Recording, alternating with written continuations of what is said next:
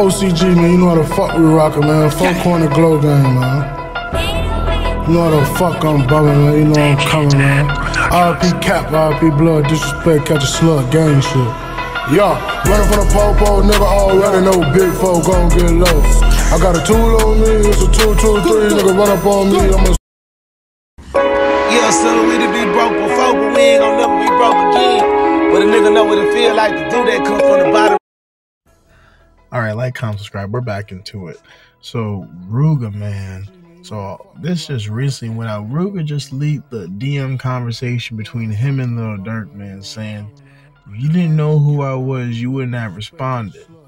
Now, I think that Rooga is now reaching out to Durk, trying to say about him trying to get at the ops and all this other stuff and sneak dissing and subliminal disses. And I think what is Rooga is trying to get a reaction out of Lil Durk. And I'll be honest with you, Lil Durk is way too far and popping in his career to even play into this. I mean, maybe back then in 2011 and 12 and even that, but now he's at 10 million followers. He's going platinum. He don't got time to respond to little rappers.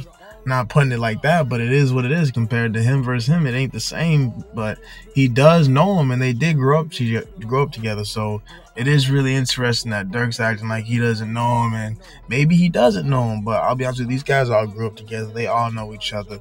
This has been going on for years and years and years. It was just only a matter of time for things to finally just take off and evolve. And other sources, I mean, Rooga now is, trying to drop more diss songs. I mean, he even said, he don't make, music like that. He make, outside blick type music, so he don't make sneak diss songs. He's making that you hopping out and popping out. So, I mean, as far as I'm concerned, Rooga and Lil Durk, they're both going at it. I mean, I know this has been going on for years, but we're going to both see this now. I still don't think Lil Durk's going to respond. He's not going to waste a breath, waste his time, mention his name in a song, nothing. But that's as far as we know, so